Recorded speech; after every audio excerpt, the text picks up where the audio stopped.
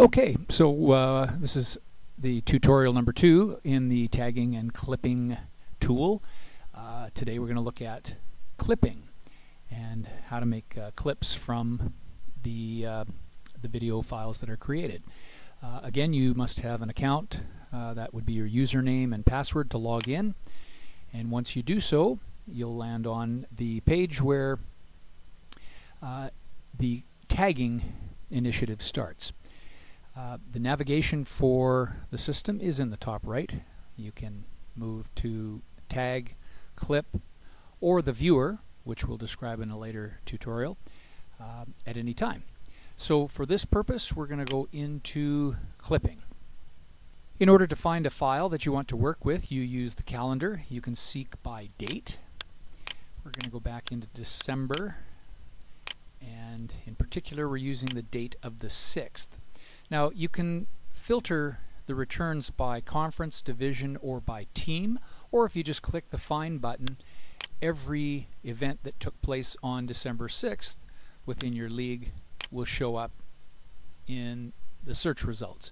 But I'm going to filter it by just one team to give you a sense of how that works. Narrows it down a little bit.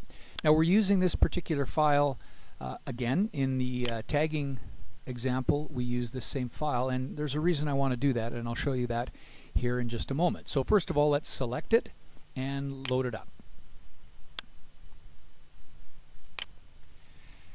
Okay, and there's the file that begins to play in its entirety, and we can see here from our timeline that this file is just over 3 hours in length. I'm going to pause it for a moment. Now you'll notice that we, even though we're in clipping, the clip editor, not tagging, we're in clip editor, the tags still show up in a screen. This is to make a bit of a shortcut for you. So for example, if there was a play, and we're presuming that games are tagged by penalties, by goals, maybe by breakaways or penalty shots, something like that. So typically those tagged plays might also be something that you want to create a clip from. And you can simply just select one of those. That'll begin playing. That's our breakout play. You can see that it's playing in our screen. Now there is a key difference between how we tagged and how we make a clip. And the simple explanation for that one is that in tagging, when we hit the mark, it set a point from the specific event. So as an example, if a goal was scored and you were watching that in the video and you wanted to tag that goal, as soon as the puck crosses into the net, you could hit mark. Now actually that's the end of the event if you think about it, and what we do in tagging is we then go backward. The difference in clipping is that we are taking a specific point and we are moving forward from there. So in this case, if I were to hit a mark, I'm just going to scrub to just a general area of the file. All right, so we're exactly 49 minutes. Excuse me. So I'm going to mark that point. The video begins to play from that point forward. And as we've seen in the past, from 49 minutes, we can then have a duration of 10 to 120 seconds. So 10 seconds to 2 minutes in the clip that we're trying to create. So let's make a 20-second clip. We've marked it from 49 minutes, so it'll run from 49 minutes to 49 minutes 20 seconds. And we'll call this clip sample 1. Alright, so we've got that. We've now saved it. If we'd like to review it, we can just simply click on it and it will play 20 seconds worth of video, and as we've seen in the previous tagging example, it'll stop after 20 seconds. So you're looking at 20 seconds of play.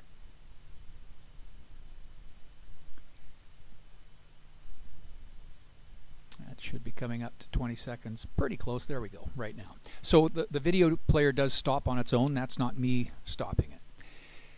Now here's a cool thing you can do. If you want to create your own highlight pack or you'd like to perhaps send this clip to another coach, maybe a player, you can download just the clip that we've created. It has to be highlighted, so in this case we have the clip sample 1 highlighted. I'm going to download that, and by clicking the download button, our process starts in the same way that most things do. The video will, we're using a browser, so the clip will download into your browser's download folder. Now what you have in that case, if you can see in the bottom left hand corner, we've got a 3 megabyte file, and it's now completed, so it's just finishing its download. So that's a clip. You now have that on your laptop or desktop computer, and you can do with it whatever you see fit. If we wanted to download the entire game, this is a good place to do that within the clip editor. You'll notice that in both clipping and tagging we have this download game button, but I would recommend that you do all downloading within the same editing window, in this case clip editor. But if we wanted the entire game file, and for example if you've got your own coaching software and you want to simply just import the game file once it's archived and then put it into your own software, this downloads an MP4 file, and I'll just click that to show you how that process begins.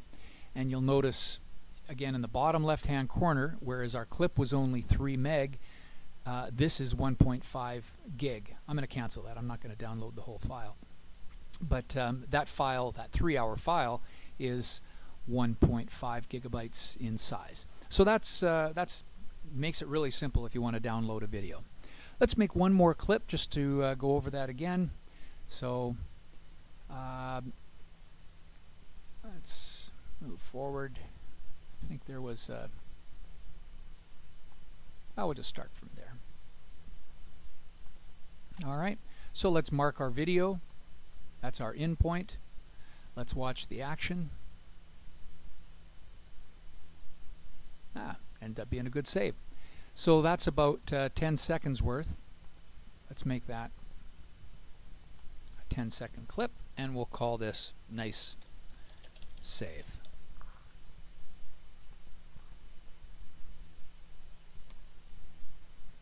Alright, there we go. And again, we'll save it. Let's review it. This was the play we were looking at. This will only be 10 seconds in length.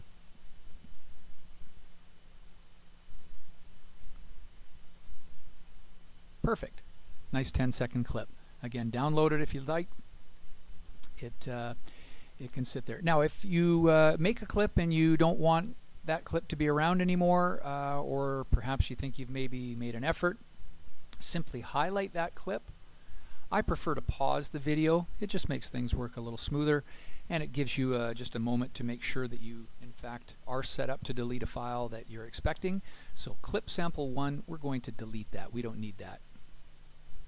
And that, as you can see, removes from our clip library.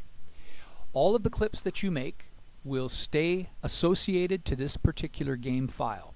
So if you wanted to come back historically, if you wanted to look maybe last year's season or several months ago, you can always go back after the game has been tagged and clips have been made. You can add more clips at any time, and of course you can delete them at any time as well.